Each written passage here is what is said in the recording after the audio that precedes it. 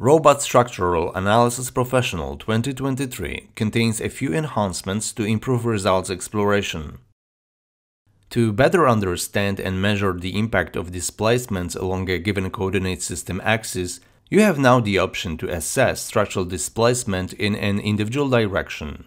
You can display displacement values either in a selected X, Y, or Z global direction or the total value U. You can now specify whether your result maps for multiple load cases will display the top or bottom envelope. This helps you avoid errors by ensuring that you are always viewing your results correctly. Finally, you can more easily set your preferred color for results displayed as crosses. These enhancements will improve your experience when exploring results in the Robot Structural Analysis Professional.